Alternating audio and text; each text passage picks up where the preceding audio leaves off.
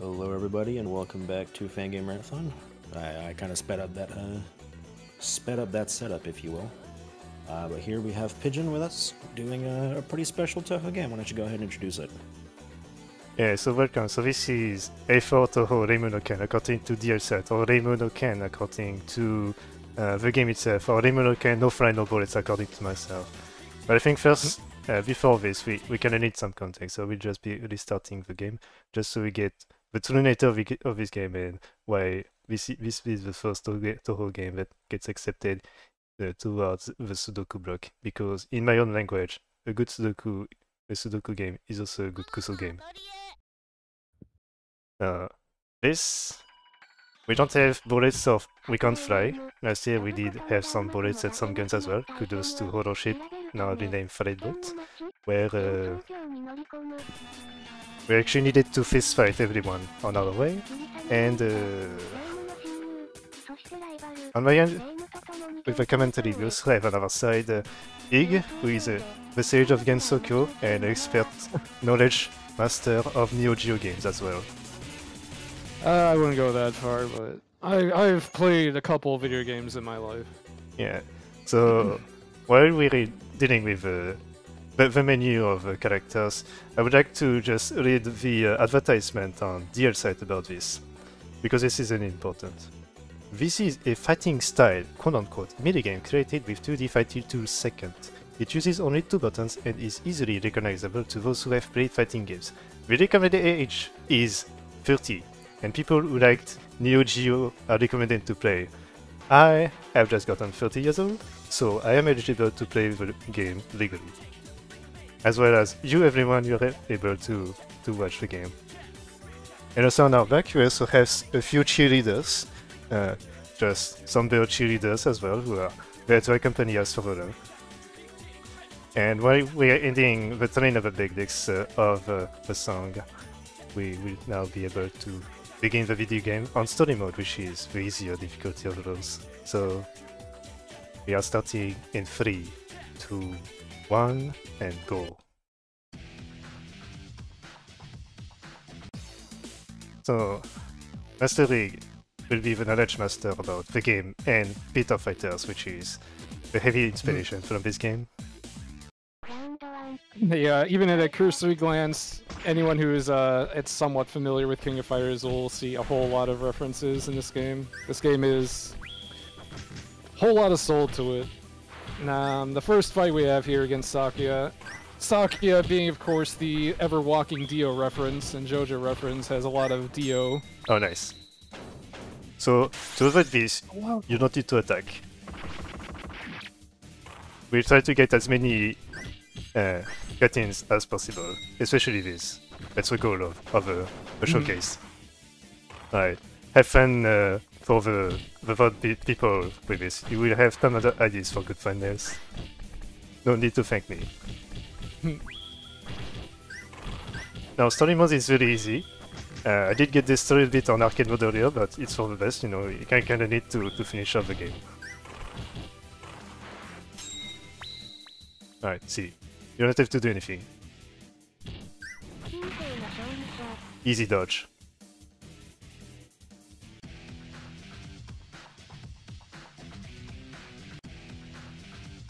And of course, as per Toho nature, we do have to absolutely eradicate everything besides the blah. Because, you know, we are a channel full of young people as well that are under 30. Which is again the legal age to play this game.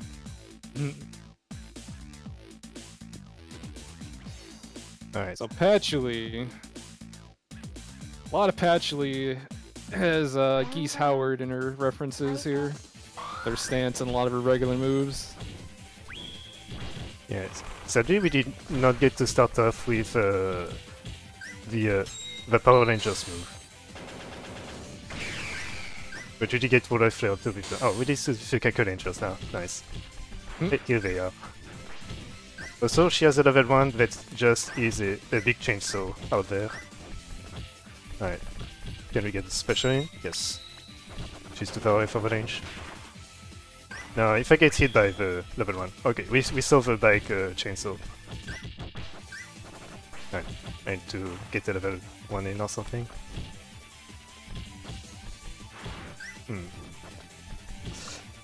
Also, she has glasses. Sometimes.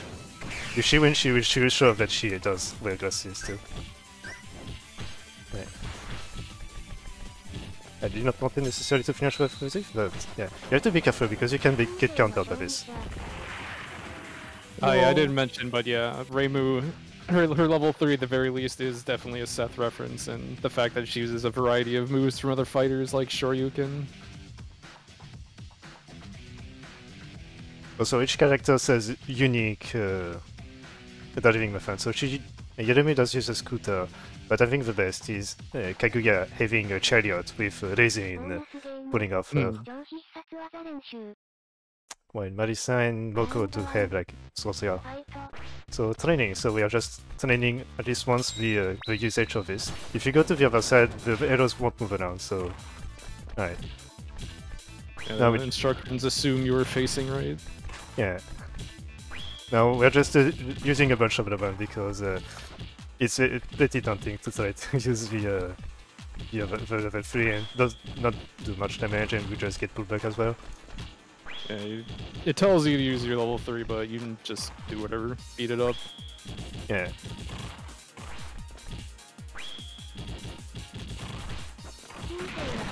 That's guess. That's the only time we hear this. So about Bantengu, there are a few characters if you finish off the arcade mode that reveals a second level 3 usage. So Aya is one of them, the next characters as well, and there's a third one later on that also have double level 3s. The combinations gets revealed at the end, but you only get to see the first combination within the game menu. Also, depending on your choice of buttons when you begin the story mode, you will get a different set of the alt color or not that gets used. Those alt colors that are not present in the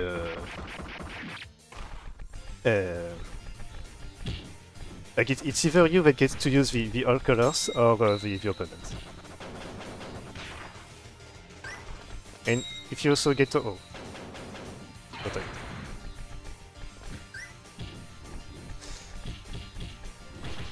So on the background we can see Hatate, which is just biking around. I also does have a pretty handstand move. Alright. Alright, you kind of need to get out of the way now. Well, that's very little damage. What was that? At least you get gauge every time you attack or anything, really, so there's no need to be scared to use any gauge at all. Alright. I'm fumbling now very hard. I swear I've done a good time, but I actually cannot get close to. Alright, but go.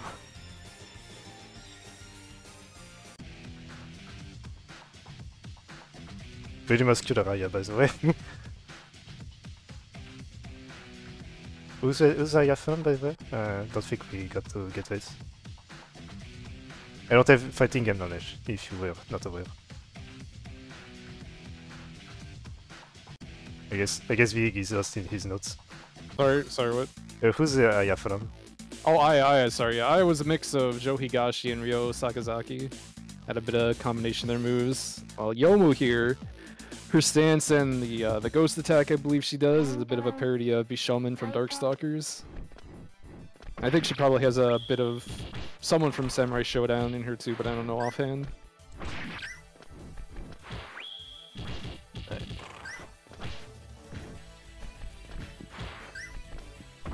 Right.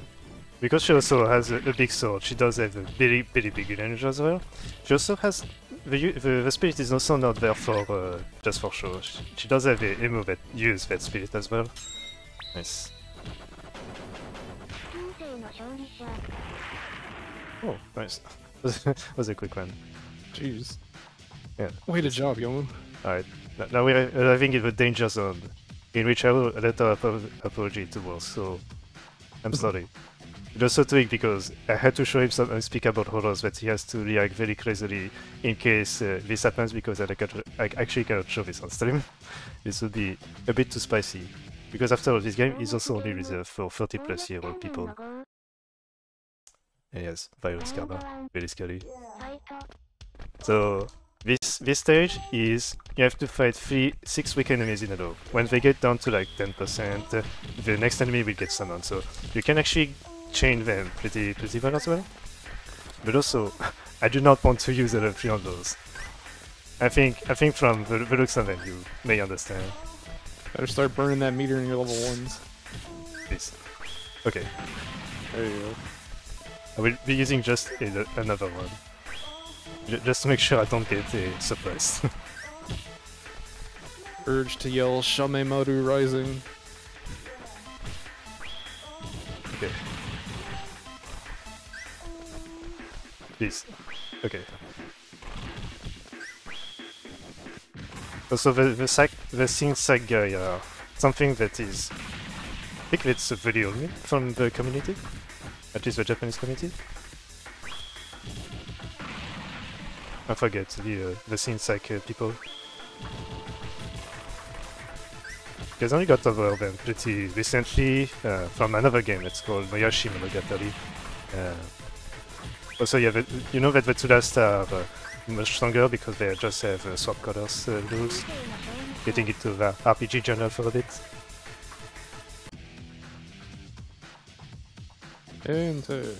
And so yes, you can throw these people on screen and it is a very close-up of roses. Alright, so Kaguya is a big old Iori reference. King of Fighters. Okay, got lucky we got out of this. Also Tei is also on the background just doing some big old rolls. Yggdrasiface is one of the fighters that also have a fire style move in this game.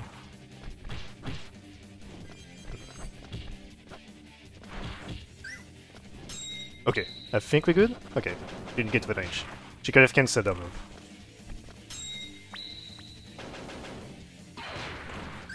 Yep. Get mooned.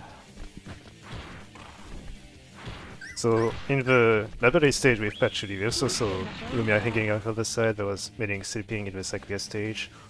I don't think we got to the left side of the stage of Yomo, but we also have Yuyuko sleeping on the left side of the stage. And I think why we are very like Yuyuko is just because food was stolen, so we are just famished. Now, final bonus game. After this.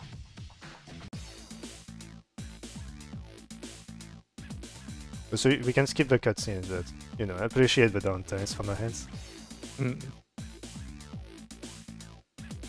So Moko, being Kaguya's rival, fills in as a Kyo Kusanagi parody. Kusanagi parody.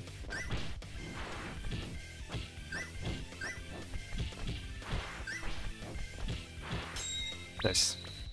Rifle.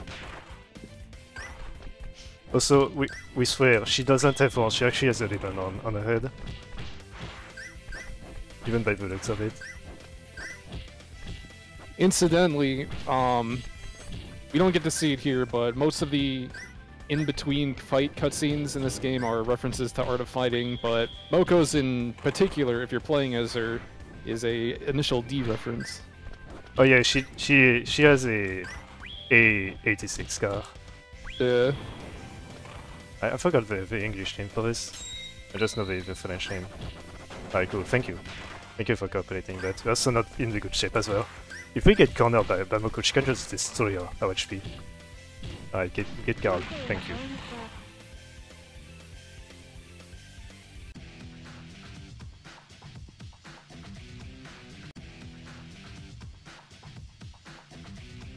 I thought you made the actual car name from initially.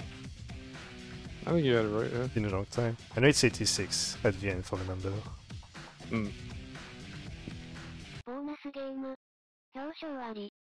Kyoshawari. Alright. Alright, we get 3 damage. Alright.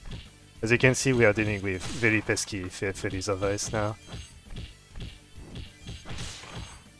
But don't worry, it's like pretty quickly, so no issue at all. We can lose in bonus stages, by the way, so it's not an issue if like we get damaged pretty much. Oh, this is the final one. Alright. And so enters the mighty Chirno, who is, as a friend of mine put it, a parody of Dan, and I refuse to elaborate. Yeah. Kudos to Horror Sheet, aka Flightboat for the notes. And so again for Splinter Cell Coder last year. Because I did forget to do that shoutout. Can you use your special? We need that. We need that face at least once. Ah, nice. Thank you very much.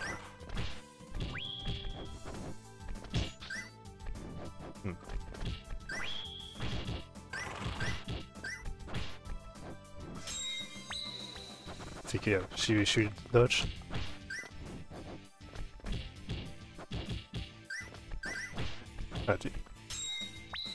Alright, don't go far. Ooh. Well, that's okay. It's okay, you know. We just win. It's not an As issue. expected of the strongest. Yeah, but strongest, I don't know.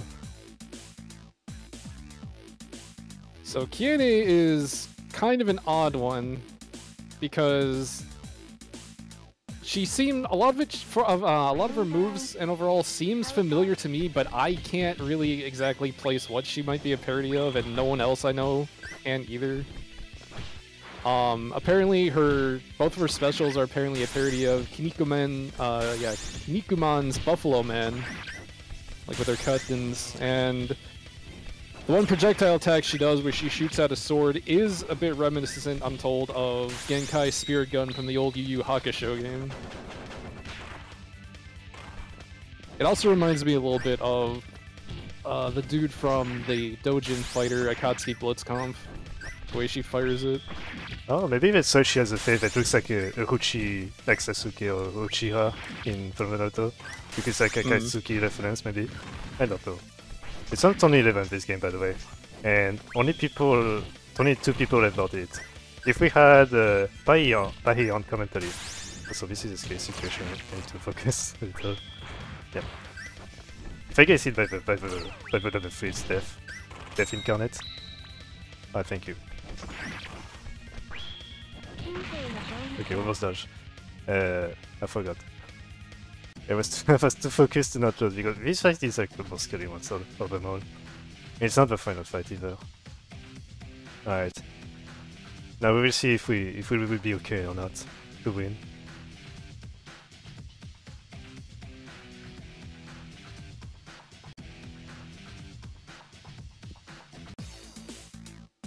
Ashinasai.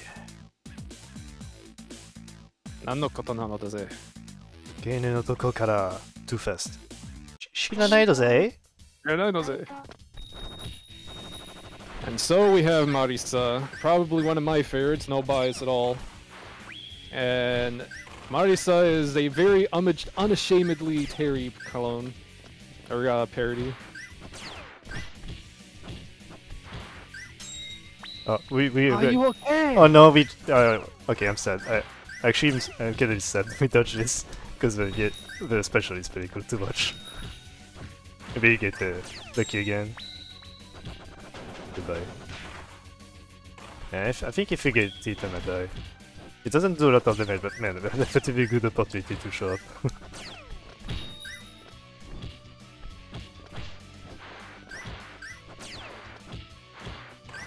Also revealing a Suki on the side window behind.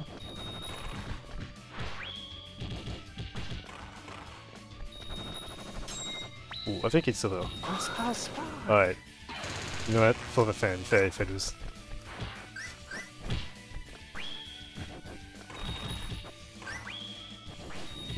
Yeah. Alright. That's okay.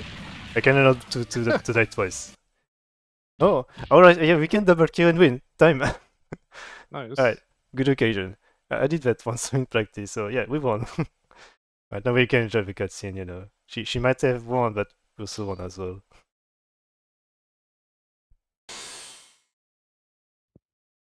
GG. I mean, what a good way to end this run.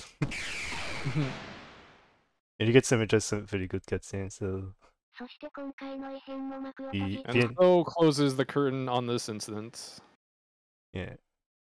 The ending has some very good pictures as well. I think if we, well, unless the marathon wants to cut down sometimes, but there's some very good pictures in there. Like very well made. You know? It's like $10 on the other side, but you know what? It's very worth it.